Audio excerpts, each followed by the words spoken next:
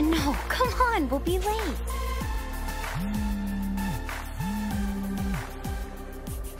Alex! Hey, you guys, where are you? It's Emma. She makes me waste so much time, you have no idea. Now, don't worry, we're around the corner. On our way. Okay.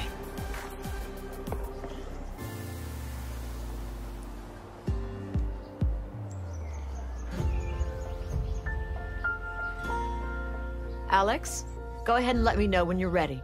All right, you guys, this is our shot. My legs feel like jello. You're telling me. How about you? Excited? Let's hit it. We're ready.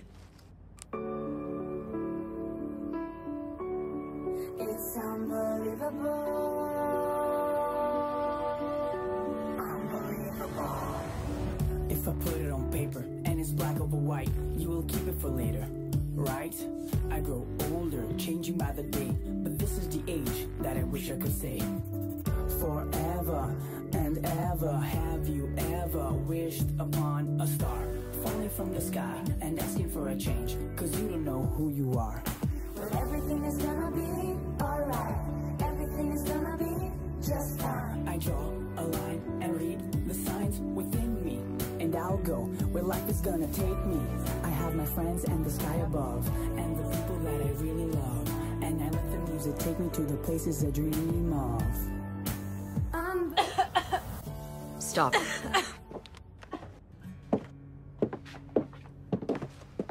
Why did you come to rehearsal with a voice like that? No, I'm sorry. I have a little bit of a sore throat, but I'll be fine. But not today, and I can't waste my time. And you shouldn't strain your voice. You should know that if you're actually a singer.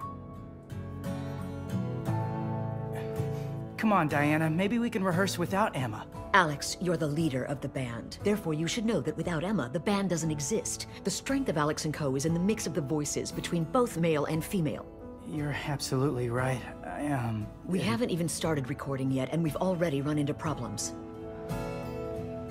Alex, I know I'm tough, but I can't be babying you all the time just because you're young. I'm used to dealing with adults and to telling only the straight facts. And the fact is, today, there's no rehearsal. I figured our first recording session would go a little better. I should have known that I wasn't able to sing with this voice. I'm sorry. Yeah, but you tried. And Diana could have been nicer instead of sending us away. I knew she was tough, but not enough to kick us out on our first day. Diana wasn't mad at us. It was me, and she's right. After what happened with Nicole, I didn't have my head in it, and I didn't realize what was going on. I didn't know you couldn't sing right now, but you'll get better, I know it. I know you will as well. I'm fine, though.